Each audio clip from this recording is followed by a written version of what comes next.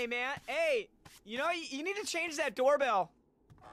Oh, you missed me. What? Well, you're already back. Clearly you missed me. A little. Right? No, I didn't.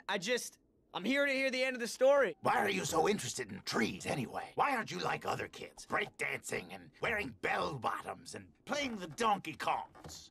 Yeah. Right. Yeah, I don't know. I just, you know, thought it'd be kind of cool to have one, you know. Uh-huh. It's a girl, isn't it? What? No. Really? Because when a guy does something stupid once, well, that's because he's a guy. But if he does the same stupid thing twice, that's usually to impress some girl. Hey, she is not some girl. She's a woman in high school, and she loves trees. And I'm gonna get her one.